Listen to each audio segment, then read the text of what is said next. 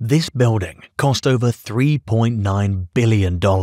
This is the Freedom Tower in New York. It's over 104 stories tall, coming in at 1,776 feet. It was built to replace the original World Trade Center towers that were destroyed on September 11th. Its goal was to be a beacon of freedom and symbol of the American people's resilience. It was built to be nearly indestructible, with reinforced concrete walls and an extra steel structure to prevent future attacks. Beyond that, it's home to offices, shopping, an observation deck, and a museum. It's currently owned by the Port Authority of New York and New Jersey, with no plans to become privatized, but it is managed by the Durst Company.